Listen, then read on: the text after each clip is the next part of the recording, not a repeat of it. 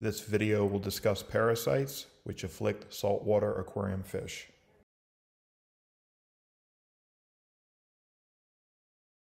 Marine ick is probably the most commonly encountered and well-known marine parasite in our hobby. It is often debated whether this parasite can just be managed in a display tank or whether quarantine and treatment is needed. In my experience, your fish stocking list will mostly determine that. Hardy fish with a thick mucus coat have better natural defenses against parasites and worms. Conversely, species with a thin slime coat, such as tangs, are much more susceptible. I personally choose to quarantine all new fish additions to keep ick and other diseases out of my display tank. In my experience, trying to manage diseases in a closed system can be a risky proposition. The most notable symptom of ick is salt or sugar-like sprinkles on the body and fins, as you will see on this sailfin tang to the left. Behavioral symptoms include heavy breathing, scratching, appetite suppression, erratic swimming behavior, and paleness. However, keep in mind that some fish can be asymptomatic. It can be treated in a quarantine tank using hyposalinity, chloroquine, copper, or tank transfer method. Marine velvet disease is one of the most feared fish pathogens in our hobby. It can wipe out all of your fish in just a matter of days. Keeping velvet out of your display tank is a good reason why you should quarantine all new fish additions.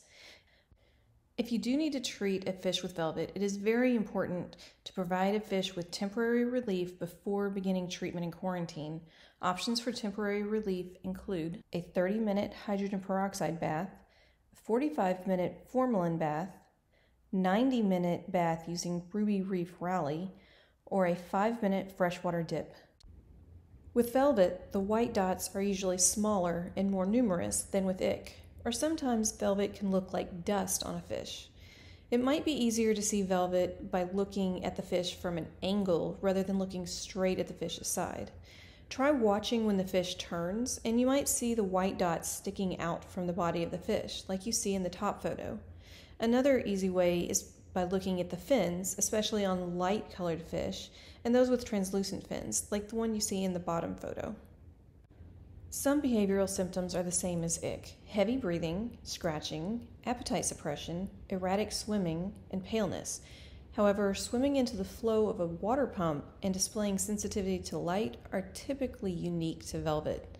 Unfortunately, some fish can be asymptomatic. Velvet can be treated in a quarantine tank using chloroquine phosphate, copper, or 2 different modified versions of the tank transfer method. Velvet is far more dangerous than ick, and thus would be very difficult to manage in a display tank. Now, I realize ick and velvet look very much alike. If you look at the 2 pictures of the hippo tangs, the one on top has ick and the one on bottom has velvet. Notice how the one on top has larger oval-shaped white dots, ick, whereas the one with velvet, the white dots are smaller and perfectly round. Another rule of thumb is if you can count the white dots on a fish, most likely you are dealing with ick. If the white dots are too numerous to count, then there's a good chance it's velvet. Also, sometimes with velvet, the fish will have cloudy eyes. When in doubt, it's best to use a treatment which covers both diseases, which are copper, chloroquine, are 2 modified versions of tank transfer method which are discussed on my forum.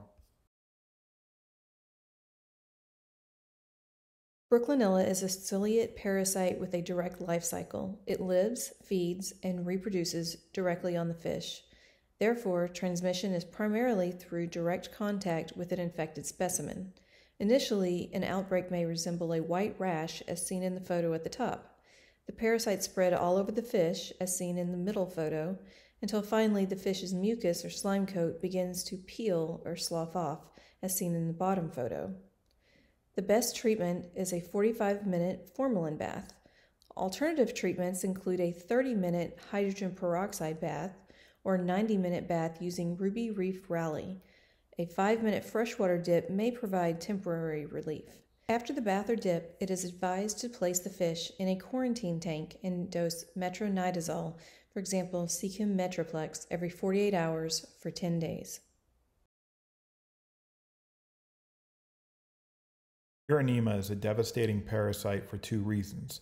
It is intracellular and thus can spread both externally and internally.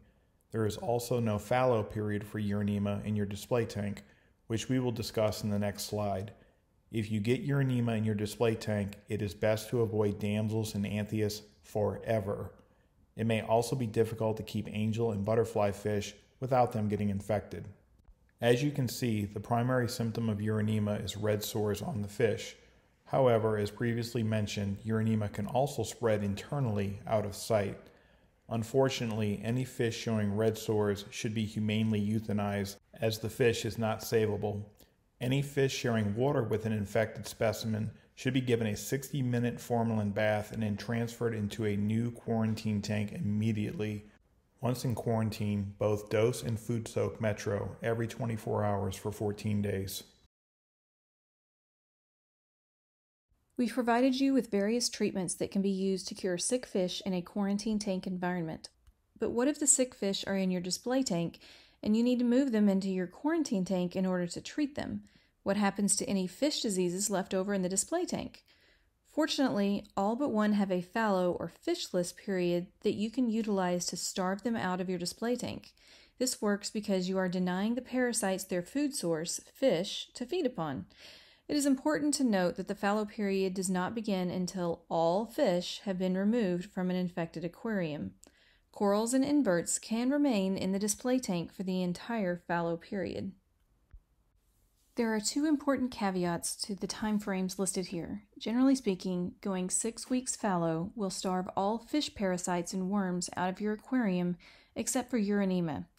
As previously discussed, uronema is an opportunistic parasite which can subsist off detritus and bacteria in an aquarium almost indefinitely. So it is best to avoid chromis damsels, anthias, and other uronema-prone species if you know that your display tank has been infected with uronema. Unfortunately, the only way to cleanse an aquarium of uronema is to sterilize it with chlorine and start over. The other caveat is that the life cycle of marine ick is temperature dependent, meaning in some cases low aquarium temperature has prolonged the life cycle. Therefore, we recommend that you raise aquarium temperature to 27 Celsius, which is 80.6 Fahrenheit, during the entire 6-week fallow period for marine ick.